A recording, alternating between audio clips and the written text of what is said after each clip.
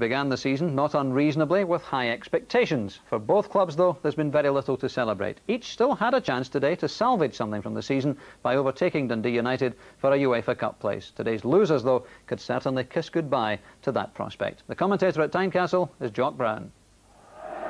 Hearts have to do without the services of Gary Mackay, who is suspended after being ordered off against St Johnstone last week. But they do have John Robertson back to partner Scott Crabb in attack. And the presence of Scotland coach Andy Roxburgh in the stand gives Robertson the chance to stake his claim for a place in the starting lineup for the European Championship match in San Marino on Wednesday. The major omission in that Celtic lineup is Paul Elliott, who is out through suspension for the rest of the season. Peter Grant is also out through injury. Anton Rogan wears number 5, and there are places for Steve Fulton and Mark McNally. And it must be like the beginning of the season for Charlie Nicholas, starting a match for Celtic for only the 11th time in his second spell at Parkhead. He has scored 4 goals, including a double against Dunfermline last week. And the referee this afternoon, Mr. Les Mottram from Wilson Town in Lanarkshire, a man who was appointed to the FIFA list earlier this year. So ideal conditions both overhead and underfoot for the start of this match of immense potential importance as far as a European place next season is concerned. Hearts trailing Celtic by just 2 points, and should Dundee United win the Cup, one of those two sides could qualify for a UEFA Cup place. So the stakes are high, and that's reflected by a very healthy attendance here at Tynecastle. George Wright's header, that's Derek White playing it out. Andy Roxburgh, a very interested spectator in the director's box, with McStay, Collins, McPherson and Robertson, all candidates for places on Wednesday. Here's Steve Fulton, breaking from his position wide on the left side of midfield. Cross for Coyne, Nicholas takes over. That was great play by Nicholas. Screening the ball there from McPherson. Bit of wrestling going on there. The referee sees that as 6 of one and half a dozen of the other. Nicholas is disappointed. He thought he was being fouled by McPherson.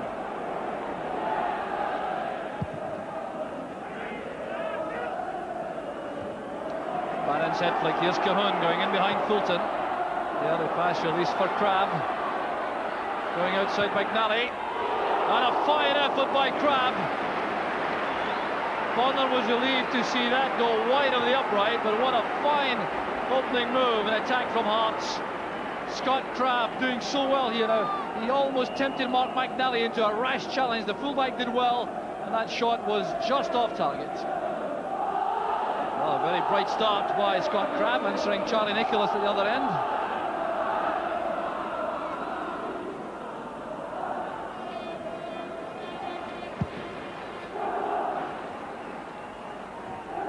Ricochet there between Levine and Coyne. There's Levine again. McPherson provides depth. Well, both sides opening up in 4-3-3 formations, so that should make for enterprising attacking football. Rogan got in there ahead of Eamon Bannon, who celebrated his 33rd victory, 33rd birthday just about 9 days ago. Headed away by Dubček.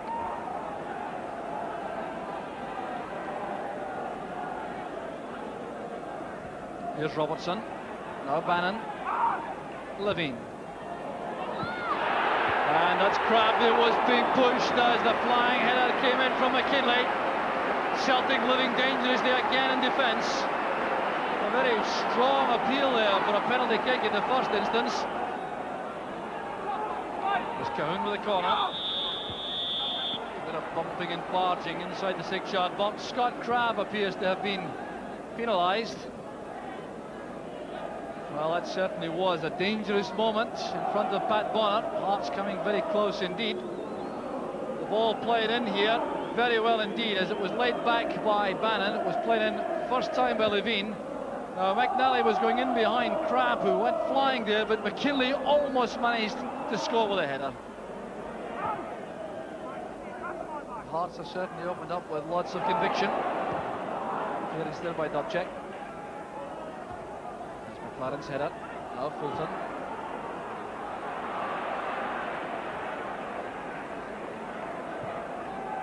McLaren to Bannon. Always offering width on the right for Hearts. That's beyond White for Robertson to chase. He needs support in the middle, and Crabb was just out of reach. Well, Mark McNally was very cool about that, extremely confident that Crabb couldn't get to the ball. But another let off for Celtic. But some fine play again, setting up that chance for Celtic, for Hearts rather, with John Robertson doing so well, breaking into space behind Derek White and lofting that across the 6-yard line for Crabb to go flying in. Taken there well by Crabb, but only for the benefit of Anton Rogan. Over to the far side is Collins, who hasn't been seen much in the match so far. This is Miller. Away from McKinley.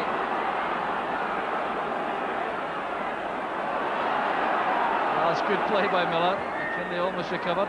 Nicholas goes up well. Well, a reminder there for the Hearts defence that not only is Charlie Nicholas so skillful on the ground, he's still a threat in the air. This cross from Joe Miller. Charlie Nicholas gets up between two defenders to glance the header wide.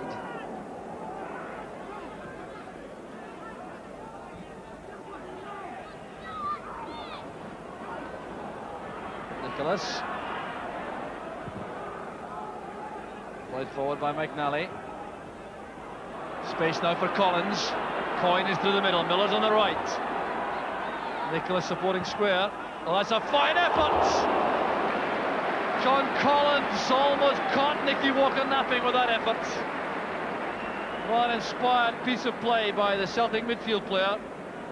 Had plenty of time to assess the whole position coming forward. Looked up, checked that onto his left foot. Saw the chance for the shot. And what a relief here for Nicky Walker. That was very close.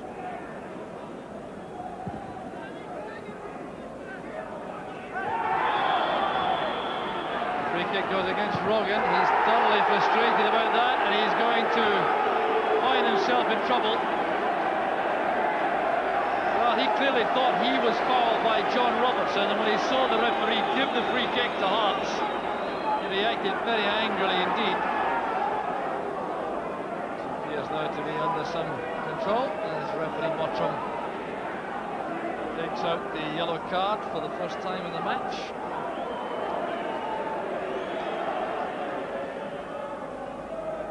So Billy McNeil easing to the floor there beside Tommy Craig and Brian Scott.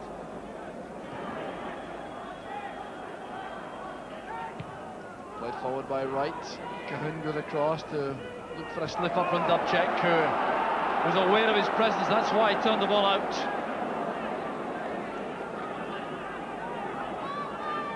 So 5 minutes remaining in the first half. John Cahoon with the corner. There's McPherson. Well, normally looking for chances in the air, but that's a reasonable chance with his right foot there as the ball broke kindly for him. Celtic defence having difficulties with this corner.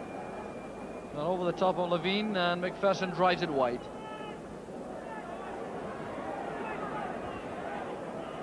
McPherson's header returned by Fulton. There's Coyne. Collins did well. This is Nicholas. Looking for a shooting chance. Still Nicholas. Well, there are those glimpses of Nicholas magic from time to time around the penalty box. Hasn't yet been able to set himself up perfectly for a shot at goal. But that was clearly his intention here, deceiving these defenders, but off balance when he let fly.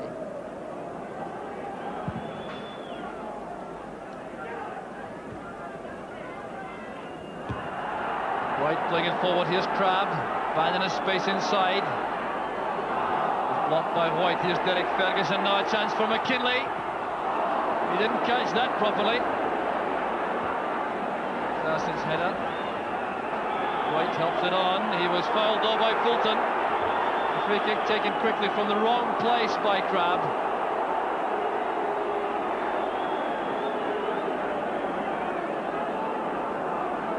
So it's played back to Derek Ferguson for the free kick. Leaving it now to Bannon. There's McPherson getting a touch, and Joe Miller hooks the ball to safety. But it's a corner kick to Hearts, who are ending the first half as they began it on the attack. We're into time added on for injuries in the first half. Cahun's corner kick. Bonner couldn't get to that. Well, they appear to be impeded. The ball finds its way into the net, but the half-time whistle had gone. There was no problem in the end for Pat Bonner, but Hearts, who started so impressively, then were pegged back for a spell by Celtic, came back powerfully towards half-time. It's a very close encounter, and the second half will be full of interest. At half-time, Hearts 0, Celtic 0. A goal from John Cahun won the corresponding match in November for Hearts. And they'll be looking for something similar in this second half to go on equal points with Celtic in the chase for Europe. It certainly was a very competitive first half, with neither side managing to take full control of the midfield at any stage. Wright recovered well. Well, Derek Ferguson came through the gap there. It would have been a good advantage, but referee Mottram out of luck there. The whistle had gone just before he realised that Ferguson was in the clear.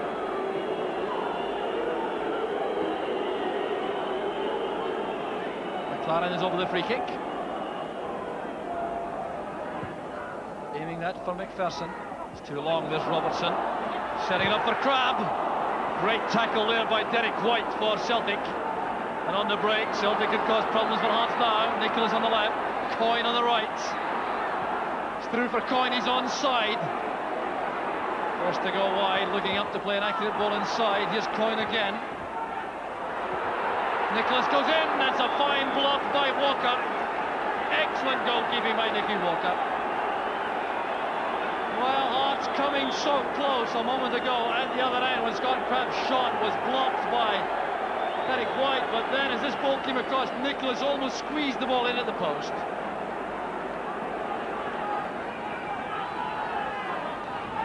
Taken short by Miller to Fulton. Put away by Levine, helped on its way by Wright. This is McStay.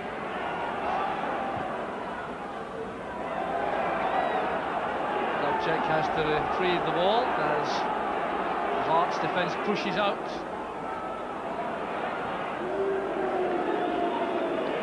Billy McNeil would have been very angry, I think, had Dubček made an error as the last defender with the ball at his feet. So safety first in the end.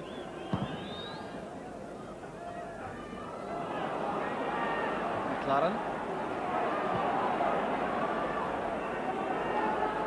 So something of a stalemate at the moment. The side still probing for the chance to open up the opposing defence.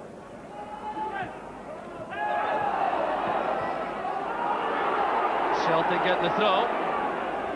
Miller has found space. That's for Coyne, a good chance again for Celtic. There's Nicholas! Charlie Nicholas gets his fifth of the season for Celtic. And that's something of a disaster for Alan McLaren. Well, Nicholas got the reward there for being in the right place at the right time. That ball played forward by Miller, releasing Tommy Coyne. And bubbled away there from McLaren, and Nicholas finished the ball beautifully there, right in front of goal. Well, Charlie Nicholas scored twice last week against Dunfermline. Now has brought the Celtic supporters to life with the opening goal. Just 9 minutes into the second half. And if the finish was in any way fortuitous, it was a well-constructed move involving Miller and Coyne. There's going to be a change made by Hearts at this stage in the match. John Cahun goes off, and the replacement is Wayne Foster. There's Dubček, this is Collins. Going well by McKinley. Crabb towards Foster. He's kept the ball in play well. Promising this for Hearts, but Rogan was covering extremely well, coming in behind his central defence. Good fullback play, that. McKinley's throw as Hearts try to step up the pace in their attempt to get back on level terms. This is Joe Miller. Stepping away from Wright. Composed play there by Levine at the back. making sure Hearts have the throw.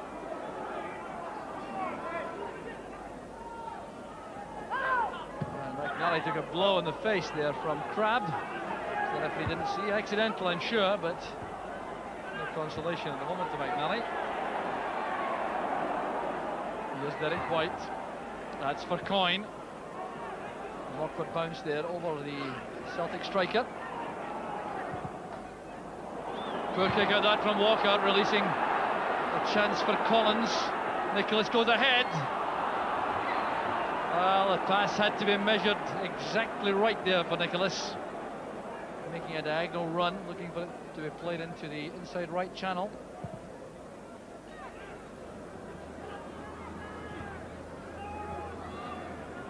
There's Fulton, brought down by Crabb.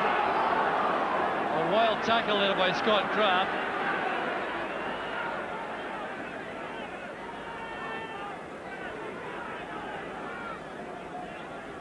White's free kick. Looking for Rogan. Not giving him much opportunity there to make progress, but here's Tommy Coyne. Now that would have been a fine goal. He tried to lift that on the volley over the keeper. Not quite enough height, but enterprising play nonetheless.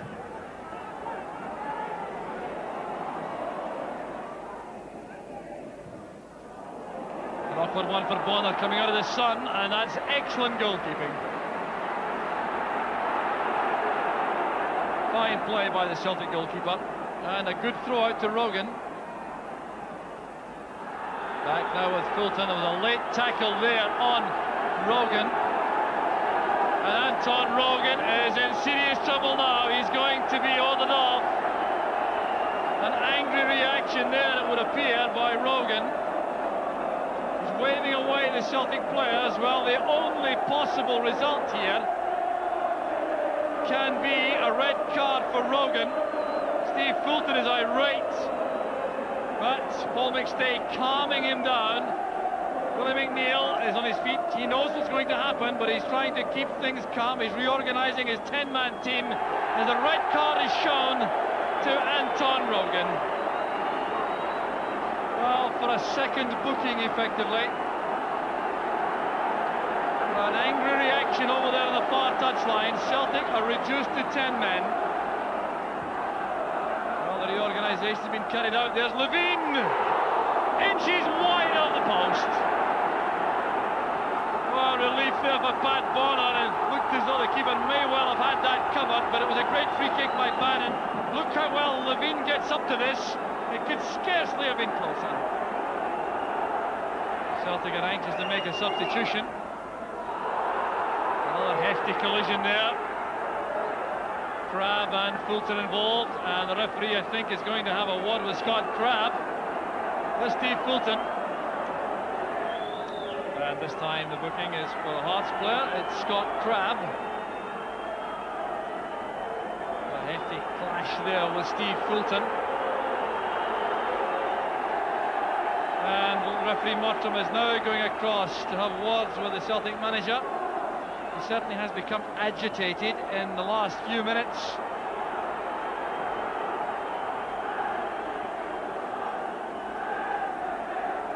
So the Celtic manager appears to be pretty well under control. Certainly making his point to the referee.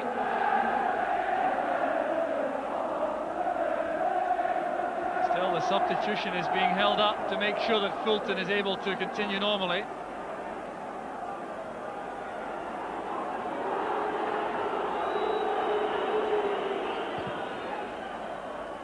Kick out there from Bonner. The chase is on for Miller with McPherson. He had to be careful there with that pass back. Levine nudges the ball on. And another heavy tackle there. Scott Crabb is the victim. It looked like a little spot of retaliation there by Steve Fulton. And Fulton has certainly become heated in the last 15 minutes or so in this game. And referee Mottram has more paperwork to do. Crabb is on the ground. Steve Fulton is in trouble. And the Celtic players are hoping, as is Steve Fulton of course, that the card will be yellow and not red. It just looked like a reckless tackle on Crabb. A yellow card it is. Well, definitely a suggestion of retaliation here. That late clumsy tackle by Fulton on Crabbe. And now Joe Miller is being withdrawn and Chris Morris can come on. That's the change made by Celtic, bringing on a defender for a striker. They're reduced to 10 men. Another chance for McKinley. He's the back four player allowed to push forward now for Hearts, taking on McNally. That's good play. And a fine cross. Up goes Bannon! And a brilliant save from Bonner. The ball almost seemed to be over the line when it was claimed there by Pat Bonner. Fine play by McKinley. An excellent leap and header by Bannon. And that's a magnificent save. Well, that might well earn the points for Celtic. It's going to be another substitution inevitably made by Celtic. It was absolutely certain they'd make the second change before the end to waste another few seconds. It's Jerry Craney who's waiting to come on. Player going off is the goal scorer, Charlie Nicholas. Well, Nicholas getting a great ovation from the Celtic fans as he leaves the field. Hearts have to get the ball forward quickly. We're into stoppage time now. Hearts press for an equaliser. There's Fulton's clearance. Forward comes McLaren. Fulton again, using Paul McStay in the middle. That's for Morris. Caught by McPherson. Morris got just a little touch on the ball before McPherson arrived. Well, it looks as though Celtic may have weathered the storm.